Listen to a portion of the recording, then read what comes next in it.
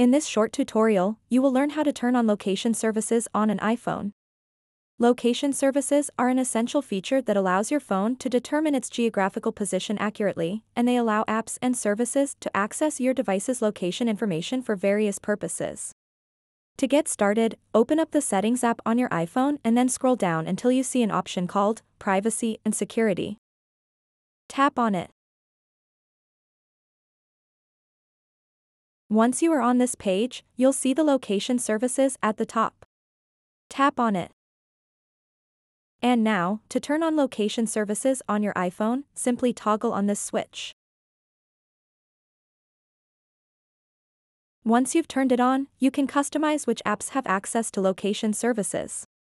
If you want to give an app access to location services, tap and select that app from this list, and then select one from these options.